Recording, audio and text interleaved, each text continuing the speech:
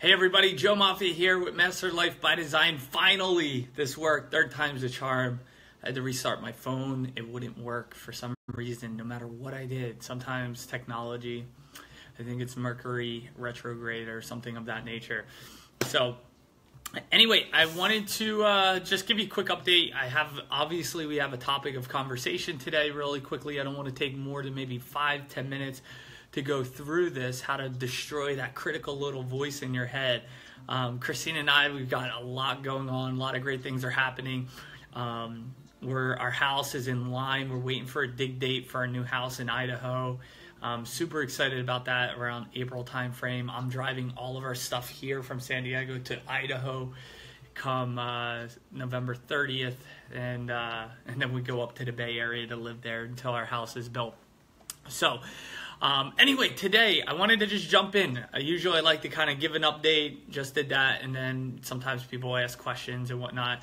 But I just wanted to share with you, we all have this little voice in our head, right? That critical little voice that doesn't seem to be always on our side. It seems like it's always playing against us. Like, why does that little voice, why is that against us? And the answer is because it's due to our nature of, generations and generations from our ancestors, right? Our brain was designed to protect us, for us to be able to survive, right? And so we had to have this mechanism in our brain that said when something happened, it's we either need to fight or we need to flight. We need to run to stay alive, right? So our brain's wired that way, and we think, even though times have changed, our brain hasn't evolved that way. And so we're always having this critical little voice that doesn't want to be a player on our team. It wants to be on the opposing team, right? So there's 3 easy steps to overcome this. They're not hard. And once you have this and you can practice this, repetition is the mother of skill. Condition this into your body, not just in your mind. All right. Sorry, had a phone call. Sorry about the interruption. So if we can start to condition this, not just in our brain, but in our body too, all of a sudden these 3 steps to become second nature. And you start to, what I'll tell you in a little bit around is he killed a monster while it's small. This little voice, right? And so the first step is you got to be aware. You have to understand, am I aware that this little voice is playing against me? If you're not, and it's just you're in flow with it, you're kind of going with it, then you're going to get captured in the moment. Have any of you ever had that happen where all of a sudden, I'm just trying to see here if people are writing. Have you ever had it where you're just like, you're in maybe like an argument with someone and you're so wrapped up in it, and then when it finishes, you're like, how did I even get caught up in that conversation? How did I even, how did I stoop that low? And we get so caught up in it. And so Kate just joined. Dominic, what's going on, everybody? And so anyway, we have to be aware. We have to kind of step out of the problem in that moment and be aware that, hey, this little voice isn't on my team. It's not supporting me, right? That internal communication that you have with yourself is not there supporting you, and that something needs to change. So when I'm aware of something like this and that awareness comes in, that first step's complete, I'm like, okay, I realize that this isn't supporting me. Then I move on to step 2. Step 2 is about creating a pattern interrupt, right? A pattern interrupt, what that means is it stops the path, going down the path that you were on. Instead of going, keep going, what you're doing is you're interrupting the pattern. Have you ever had it where maybe you were crying and you didn't want anyone to know that you were crying, and then a phone call comes in and you answer it, you try to play it off like you weren't crying, you're like, hey, can I call you back? And you're like, yeah, and then you're like, the phone's hung up and you're just like, okay, what was I crying about? And that's a pattern interrupt. That phone call was a pattern interrupt.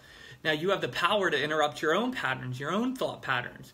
One of my favorites with clients that I'll share is, for a pattern interrupt. Sometimes clients like to have playful, as long as the monster's not too big, that you catch the awareness is there early. Is just a quick pattern interrupt is bubbles, bubbles, bubbles. Like I have a lot of my female clients, they love that, right? It's just like, it's playful, it's joyful. If they have kids even, right, they know all about bubbles. Mike, what's going on, brother?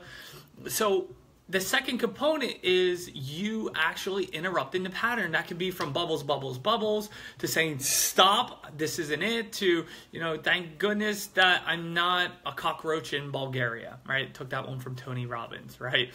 So we want to interrupt the pattern, because if you don't, it's like driving, it's like going down a hill on a sled.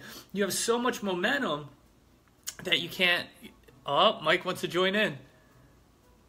Let's add Mike as a guest. Let's see if Mike's going to join in on us. Mike is a phenomenal coach. If he can't make it, no big deal. Oh, he can't make it. Okay, no worries. So I thought he hit the button. No worries, Mike. Appreciate it. So anyway, after we interrupt the pattern, it's like you're going down a hill. And if you don't grab onto something or pull the brake, depending on what kind of sled you have, you're going to just keep momentum going. And it's going to be really hard to stop when you have so much speed. So we got to interrupt the pattern of the thought process that you're having of this critical internal communication. So once we are aware of it, first step, we're aware that this isn't serving us. The second is we interrupt the pattern. Sometimes that's even shifting your physiology. As my buddy Mike would say, you know, shifting your breathing. Your breathing is part of the physiology. Different breathing sequences and patterns change you in the biochemistry within the brain. So shifting our body and our breathing can make a massive difference. From there is the third step. You interrupted the pattern. You're aware of what's going on. It's not supporting you. Now we have to shift our focus on what do we want? What is it that we want? And so that's where you get to consciously decide and create in your life, or life by design. Now it's mindset by design, right? So you get to design the mind that you want and saying, okay, if I don't want that, then what do I want? And you shift your focus to what you want. And questions can help with that. If I was to hit this, what would I actually get from it? How would I feel? What would be some of the benefits? What would the impact have on my life? And so those are just some questions that you can ask yourself around that. Let me turn this down. Getting all these notifications. So those are the three steps. First is self-awareness, having the awareness of what's going on. Second is the pattern interrupt. And third is shifting your focus. And I guess you could say that there's a fourth step. I'm not really going to include it here because I think it's known that after you have a tool and you receive that tool and you know what to do with the tool, that you now put it into action. You have to take action. That's the last step, but it's almost a given because you can watch this video, you can take these 3 easy steps and do nothing with them, and it won't have any impact on your life. So you have to take them and apply them. You got to take action. So with that being said, you now have 3 easy steps that you can do to create or calm that critical voice that's inside that's always playing against you. And here's the bad news, but here's the blessing, that it's always going to be that way. It's always going to be that way. That internal communication that you have is usually not going to be on your side 100% of the time. So it's this ongoing process, this ongoing evolution that we get to have every day.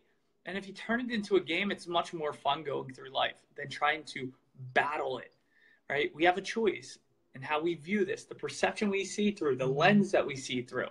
And so you can either see it as a battle you have to go through each day, or you can look through the lens of it's a game that you're looking to win each day. You do that, all of a sudden, life becomes more magical, becomes more fun. You become more empowered. You become more certain about yourself. It's what allows you to start seeing that you can take control, because control happens within, not from without. So what I mean is the things that are going on around you, you don't have control over that. The one thing you do have control over, what's going on here. How can we make that in alignment with who you are and what you want to achieve? As soon as you do that, that's when things on the outside start to shift. So here's what I'll say. Take these steps. Your action step, if you're watching this video, is to go out there, apply these 3 easy steps, see how you've done with them. And again, going back to what I said earlier, you want to kill the monster while it's small. So when these thoughts come up, have that awareness click a lot faster. The more you do this, the awareness will kick in a lot faster. So don't beat yourself up. Give yourself the permission slip to say it's okay if I don't notice it right away. And once you do, from there, you have to do these 3 steps really quickly. Otherwise, the more that you feed in, it's like going down the hill on the sled, you pick up more momentum. And every time you focus, where you send your focus, you're feeding that internal critic, that monster. And then it grows up to be Godzilla. You want to kill that little thought process when it's a little baby and not when it's Godzilla. Because if you try to apply these 3 steps when it's Godzilla, you're going to come back to me and say, Joe, it didn't work. And I'm going to ask, well, were you focused on it for quite a while? Did you allow it to grow within you for a while? Did you focus on it and go on a downward spiral? Oh, yeah. Well, that's why. This tool, this approach won't work. This approach is knocking it out early enough. Or you want to knock it out early. It's kind of like, for those of you, I know I'm using a lot of winter analogies, but for those of you that like live in snow, I guess I'm excited because I'm moving to a snowy area in Idaho, which I'm so excited about. But if you have snow and you wait until 4 or 5 feet have dumped down before you try to clear your sidewalk, it's going to be a lot harder to move or to conquer that task versus if you do it when you only have an inch and you do it each time you have an inch. All of a sudden, it becomes easier to clear out your driveway or your sidewalk. So kill the monster while it's small. Go out and apply these 3 simple steps. Here's what I know.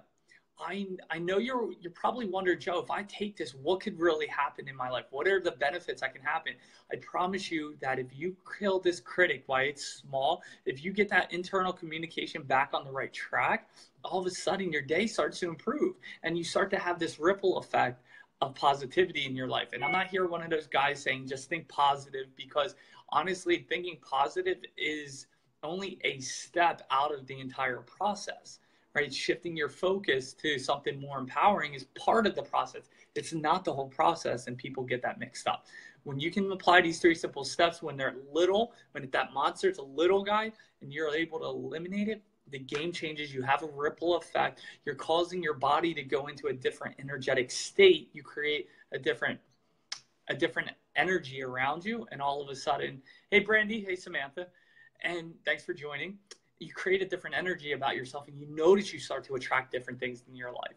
So apply these 3 simple steps and watch the ripple effect that it has on your day and on the results in your life. It makes a major difference. Here's what I'll say. I'm going to wrap up here. Look, every single one of you, we all have a mission that was placed in our heart, I believe, by God. You can call it universe, creator, whatever you want to call it. But there was something put within you, a purpose within you that you were meant to fulfill. There's only these outside circumstances that try to stop you from what you want to achieve in this world. And if you allow that to infiltrate you and allow it to partner up with that little critic in your head, all of a sudden, you're going to fall victim to defeat, failure, sadness, anger, guilt, whatever that might be. You have something so strong within you. It's called free will. You have the free will to choose. Sometimes we just got to let go of the baggage. And that's why I'm here sharing some of these videos and these posts that I do, is to be able to show that you have the ability, the free will, the power within you. I just created a password for my mom, and I made the password, I am powerful. Nothing, if you figure out my mom's email address, no big deal. But I am powerful. Have an affirmation as your passwords. That's one of the things that I do a lot. Louie said, Joey, what's good, kid? I haven't seen you in a while, in a minute. What's going on? I know you're out enjoying Florida, my friend. I hope it's treating you well and beautiful out there, man. Hope all is well with you. So going back, wrapping up here, look, you guys all have something in your heart. You were meant to shine. You were meant to have something great in your life. We weren't born just to get by. We weren't born just to settle. We weren't born to say this is enough or this is okay. It's all right to want more and have more, but you have to do more to get it. The only reason why you feel like it's bad is because this limiting belief or society, these social norms that you're surrounded by that say you're supposed to, settle. And I look at it, when you settle, what you're actually doing is you're telling yourself, your unconscious mind, that you're not willing to put your best foot forward. See, the reason why we'll say there's unbelievable relationships out there, why there's multimillionaires and billionaires, why there's great parents out there, is because they never settle. They have an internal principle, an internal dial that's turned to always do your best. And you have that same dial. Maybe you haven't discovered it yet, or maybe you did and you're afraid to turn it because of what you can achieve. and you can turn that dial anytime you want. So my encouragement is there's something in your heart you want to go after. There's something that you need to do. You can do it. Go out there, chase after it. You're going to fall. You're going to fail. You're gonna have to pick yourself back up, dust yourself off, because shit happens in life. And as soon as you can overcome it, the quicker you overcome those things and allow those speed bumps to not become walls, all of a sudden, life happens quickly. All the things that you desire and you want to manifest in your life start to flood in. You have the power within you to be able to do that. Hey, Justin. So with that being said, I'm going to wrap up. I have some clients that are actually got some interesting outcomes for our calls today. Really excited to break through. A lot of the work we're doing is around the unconscious level of really getting the programming of what's going on at a deeper level and breaking through that. So they're really excited to work on the programming. So look, if there's some things that are holding you back in your life, you're like, hey, there's a part of me that wants to go after, a part of me that doesn't. There's a part of me that I don't feel like I can. There's some programming, no matter how bad you want it, there's some programming that's stopping you. So if that's you, or if that's someone that that you care about, that they're not moving forward, reach out. Christina and I, we'd love to work with you. We're launching even more. We're going bigger and better with our coaching department with Master Life by Design. So work with one of our coaches to be able to overcome that programming at a deeper level, because everything else is just on the surface and nothing changes on the surface. So if that's you, you're interested, you're like, Joe, there's some things in my life that I really want to break through and I just don't know what to do, or I couldn't overcome it. Awesome. Reach out to us. Let's talk about working together, working with one of our coaches here at Master Life by Design, so that you can start to design the life that you want, so you can master your life by design. So with that, go out there, make today count. Joe Moffett with Master Life by Design. Love you guys. Have a great one. Talk soon. See ya.